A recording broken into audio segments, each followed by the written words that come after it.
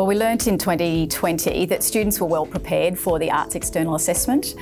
They knew how to write an analytical essay, which is really important because that's what the question requires of them. They also knew the cognitions that they needed to demonstrate, and they were very familiar with how to engage with the stimulus and respond to stimulus. I'd encourage you to be familiar with the assessment objectives for your subject. Make sure you know which cognitions you need to demonstrate and how you need to demonstrate those. And by cognitions, I mean analyse, evaluate, justify, those sorts of verbs or processes that you need to demonstrate in the exam. You need to understand and be able to recall the subject matter that's fundamental to your subject. So in dance, that will be dance concepts and skills. For drama, that will be the elements of drama and the conventions of drama. For film, television and new media, it will be the key concepts.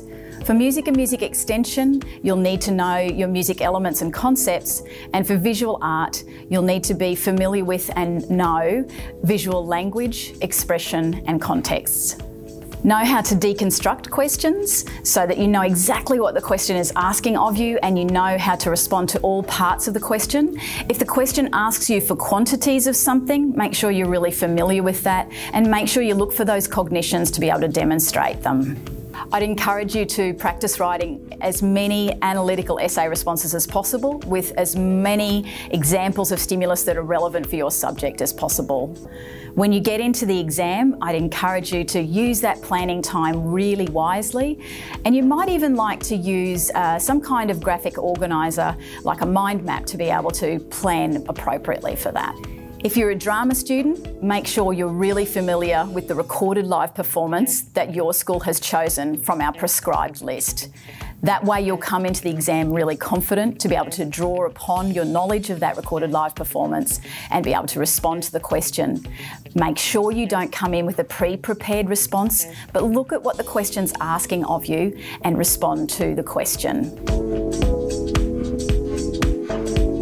So I'd encourage you to make sure you're familiar with the resources that we offer. You can go to the MyQCE website and there you'll find particularly an important document that's the 2021 External Assessment Guide for Students.